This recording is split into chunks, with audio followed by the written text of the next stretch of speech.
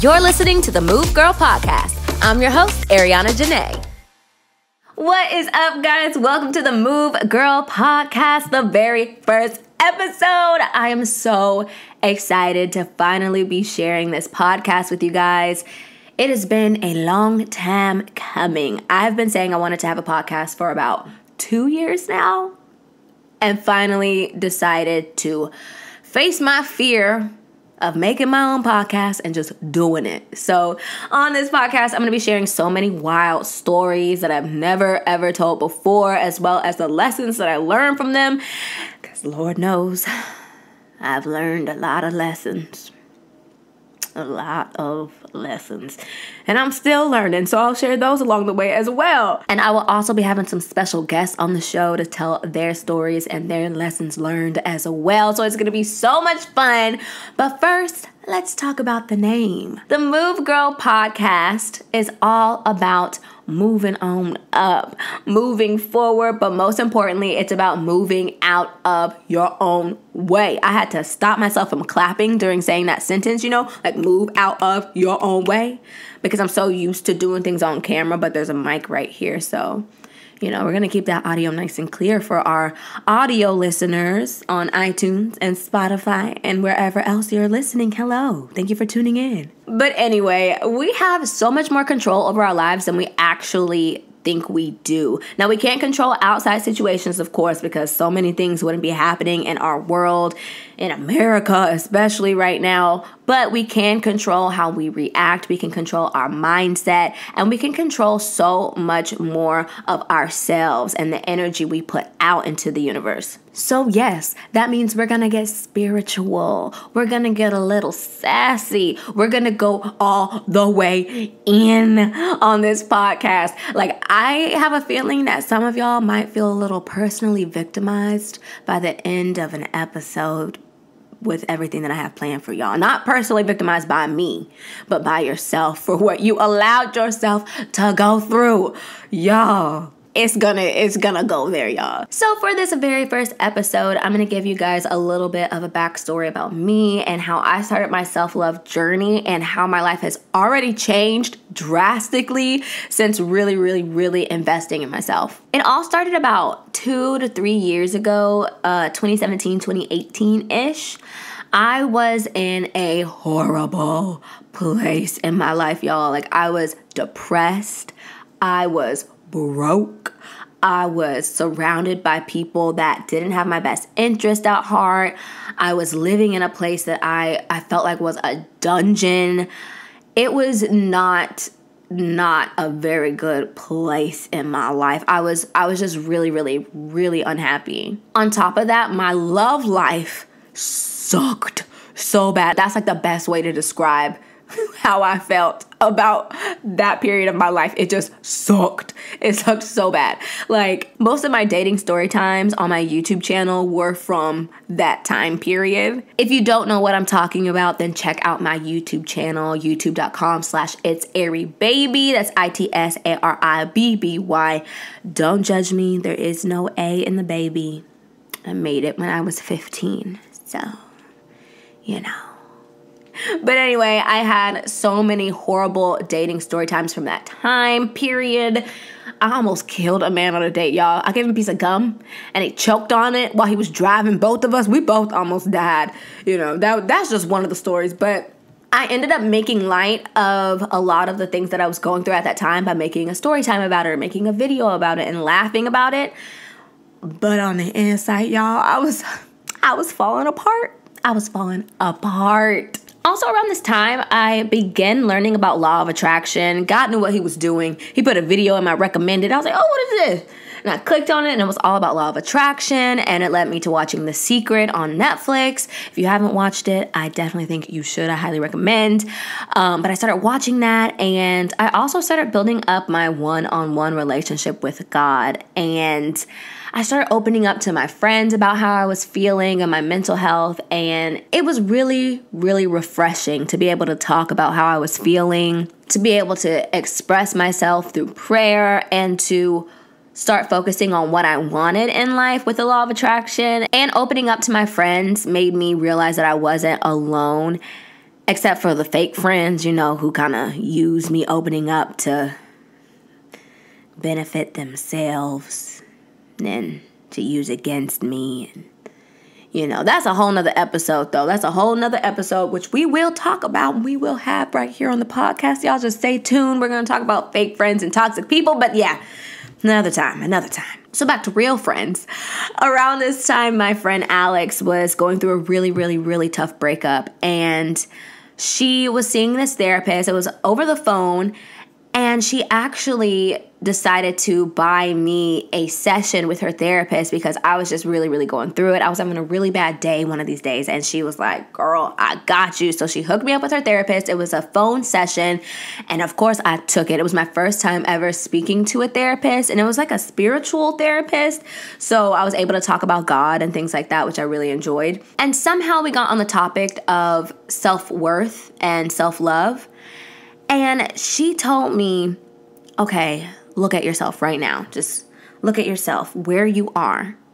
You are enough. You right now, as you are, without any extra, just you in this moment, you are enough. You are more than enough.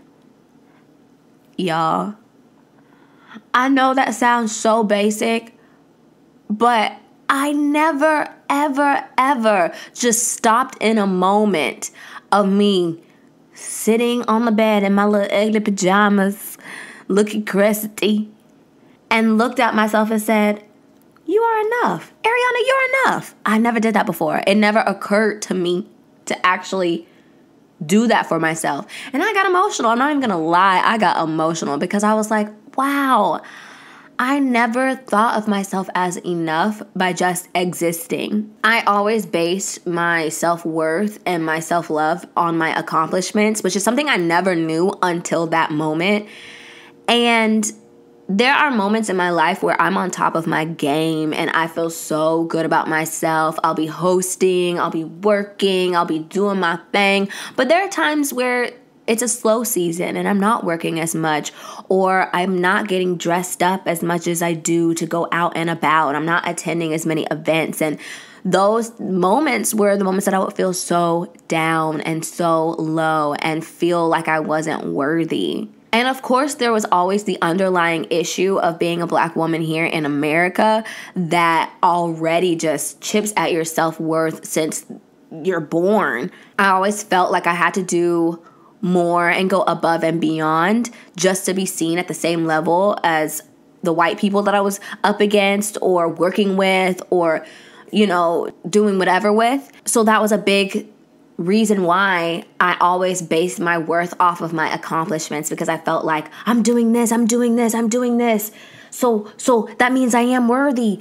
But that was so unhealthy because when I wasn't, and when I was just chilling and just relaxing and just hanging out with friends, I didn't feel worthy. But that was the thing that I had to change. I knew in that moment that I wanted to fall in love with myself. I wanted to love everything about myself. I wanted to really get to know myself and love every bit of me. And the things that I didn't love, like the laziness, or if I'm being too emotional about something that shouldn't have as much emotion in it, those were things that I had the power to change. And when I made up in my mind that I was going to become my best self and live my best life and love everything about me, the floodgates opened and Jesus said, yes. Okay, that's not really what happened, not exactly like that, but pretty much everything started aligning. And I used to think that was such a cliche saying. People will always say, once you make up your mind about your goal, everything will align. I thought it was just like an easy phrase to say to get people off your back. Like, nah, whatever, do what you want to do and it'll align. Like, that's what I literally thought that's what it was. But I kid you not, once I made up my mind about wanting to love myself and wanting to better myself, everything in my life shifted. My recommended videos on YouTube started to become more and more about energy, law of attraction, God, self-worth, self-love. All these YouTubers I had never seen before were just popping up. And it might have been because, the FBI agents be listening to our phones and stuff, and maybe they heard me talking about it or something. I don't know. I'm not going to question it. I'm just going to say it was God.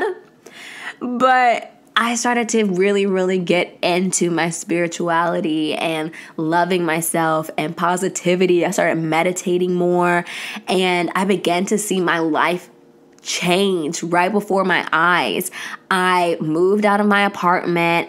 I was starting to see my circle get smaller. And I know that sounds like, wait, your circle got smaller? You were losing friends? I wasn't losing friends. I was losing people that were showing themselves as my friend and really doing horrible things or feeding negativity into my life, making me feel bad about myself. I was losing them. Not even losing them, I was letting them go. I was starting to listen to more podcasts about self-love and self-worth and manifestation and making money, being a boss babe. All these books were starting to pop up in my recommended. My advertisements were getting all spiritual. Y'all, it was crazy. Everything in my life just started coming together. I even started working more consistently. Out of nowhere, people were contacting me and emailing me and wanting me to work for their companies and wanting me to audition. I got into audition rooms that I have been dreaming of going into since I was a teenage girl. Like, everything that I wanted started to come to fruition. I'm even in a relationship right now, y'all. Your girl is wifed up. Wifed up. I went from a life where my phone was turned off. I was surrounded by people who literally sucked the energy out of me. They sucked the positivity out of me. And just living a life that I didn't really enjoy, to booking jobs consistently, meeting my soulmate, living a life that I'm proud of, and actually loving myself and taking my me time and getting to understand myself. And I'm just so much happier than I've ever been with my own life. It feels so good to know my own worth and to be surrounded by people that know their worth and bring others up instead of putting people down to make themselves feel better. My circle is incredible and has gotten me through so much. I'm just so grateful. Now, all that to say, my life is not perfect at all, but I don't want a perfect life. I don't think anyone really wants a perfect life because that means you're not learning. There's nothing to strive for. There's no goal. There's no learning experience. So no, my goal is not to live a perfect life at all. My goal is to live my best life. And that means learning from my setbacks instead of staying in the why me or the victim mentality. Get out of that and figure out how to move forward. That means focusing on ways that I can better myself every single day. And that doesn't mean like having to get up and do something every day, because there are days where it is so hard to get out of bed or it's so draining with everything going on in the world and everything in the media, and that's okay. But you can better yourself by taking a mental health day. That's still bettering yourself. Getting away from all the negativity, taking a love bath, relaxing with yourself. That is still bettering yourself. And if you focus on making sure your mental health is great and your environment is great, then everything else in your life will just fall right into place. It'll align, that align word again. It'll all align. And that's what I want for everybody listening right now. I want y'all to live y'all's best lives too. I want y'all to be focused on bettering yourselves. And I want y'all to not settle for less than you deserve. I want y'all to know your worth. But most importantly, I just want y'all to be happy. I want y'all to enjoy your life because nobody else has to live your life except for you. You have to enjoy your own life. You live every moment inside of your own head. So your thoughts need to be good thoughts and your environment needs to be a healthy, good environment. So I just want us all to focus on making sure that our own personal lives are a life that we love living. So that's a little bit of an overall backstory about how I got into my self-love journey. On the next episode, I'll be diving a little bit deeper. I'm going to go into the actions that I actually took book to change my mindset, to get rid of my subconscious blockages, things that were blocking my blessings, because, you know, I was really blocking my own blessings. I had to move out of my way for real, hence the name Move Girl. So I'm going to talk about those. I'm going to go into detail and just share a little bit more of a vulnerable side to this whole journey.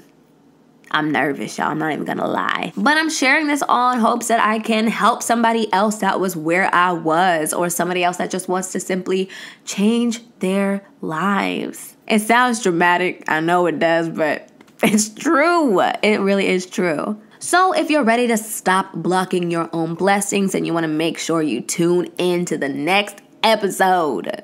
All right, guys, before we go, I have a little bit of a challenge for you guys. I want you guys to pick 3 things that you love about yourself. Pick them right now, 3 things. So for example, I love my sense of humor, I love my creativity, and I love my curls. We'll say that. Okay, have you picked 3 things? I hope so.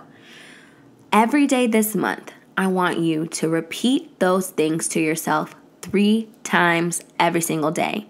Whether that's writing it in a journal 3 times in the morning, or looking in the mirror and saying it to yourself out loud 3 times in a row, I want you to find a way to repeat it 3 times to yourself every single day. I know this sounds awkward and weird, but you do this to your loved ones. You tell them you love them and you hug them and you tell them things you love about them. So why not do it to yourself? It's time to start normalizing loving ourselves without making it seem like we're being cocky or conceited. No, we're just expressing love just like we express it to everyone else.